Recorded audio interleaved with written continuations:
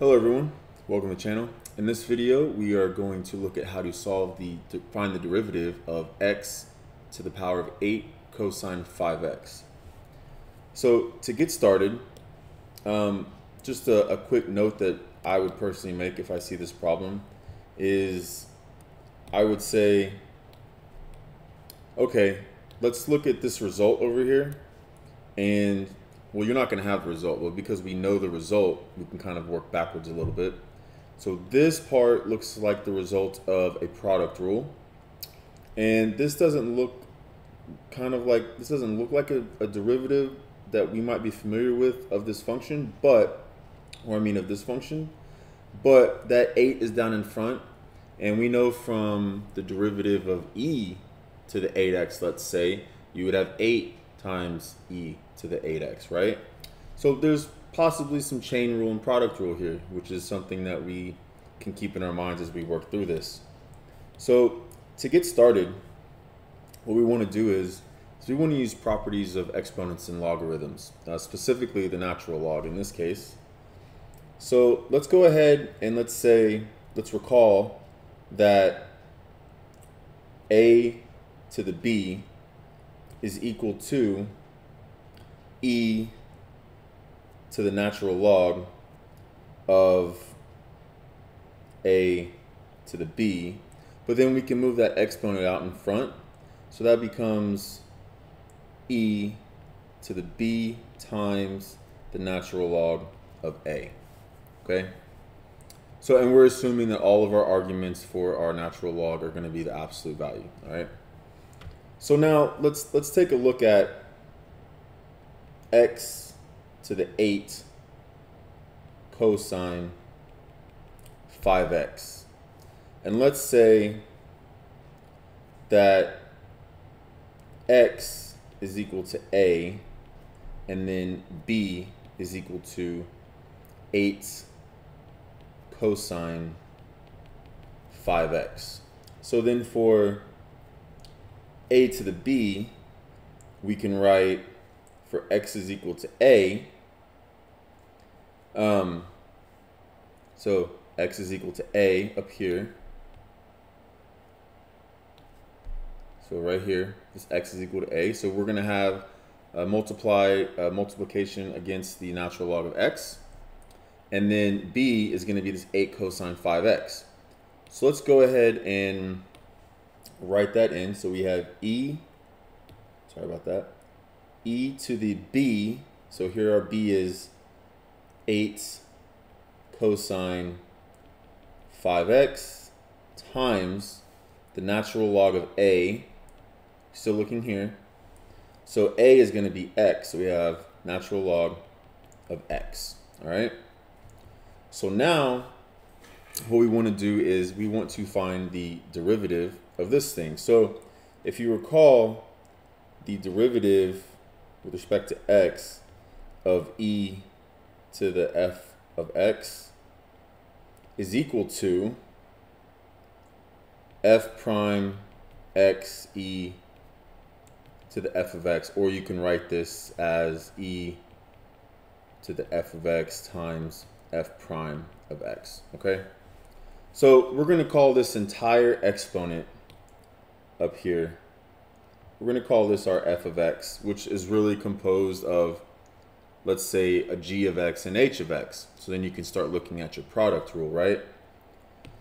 So then let's say what we're going to do next is we're going to say, all right, e to the f of x times f prime of x is going to be equal to e, and we'll let our f of x be the entire 8 cosine 5x ln of x.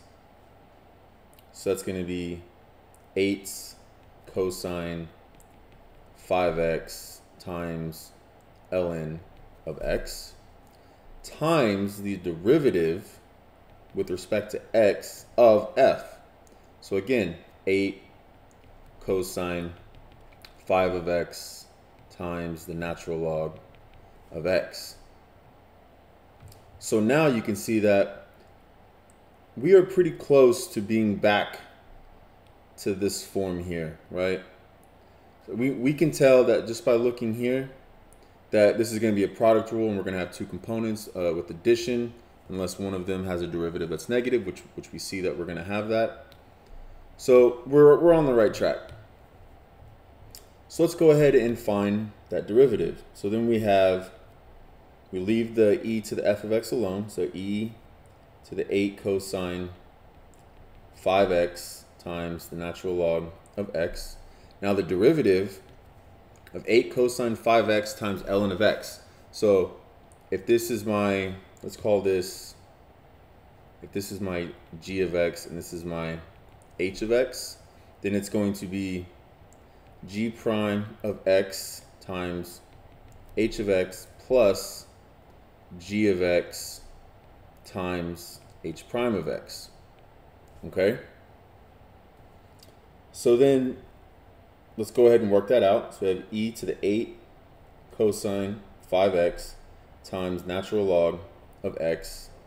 Now this product rule is going to end up becoming the derivative of 8 times cosine 5x is going to be a 8 times a negative 5 sine of 5x. So the result is negative 40 times sine of 5x times ln of x plus, now we just write down the g of x. So that's going to be 8 cosine 5x, and then the derivative of the natural log of x is 1 over x.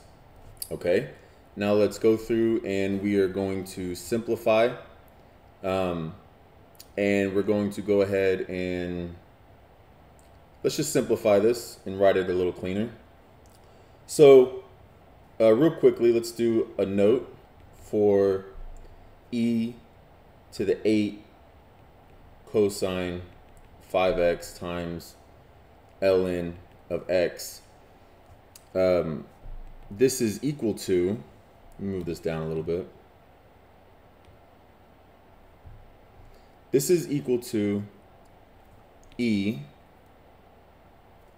to the power of the natural log of x with x to the power of 8 cosine 5 of x, right? Because we take this product that's in front and we turn it into the exponent of the argument of the log function, right?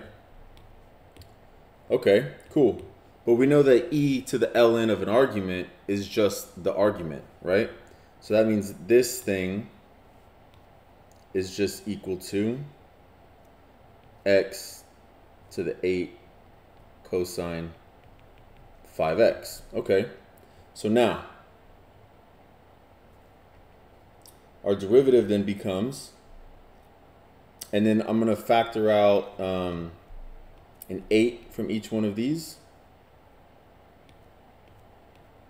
and our derivative becomes 8 times x to the 8 times cosine 5 of x, all times negative 5 times sine of 5x times the natural log of x plus cosine of 5x all over x. And if we zoom out and look up here, we have 8 times x to the 8 times cosine 5x, 8 to the x to the power of 8 cosine 5x. Cool.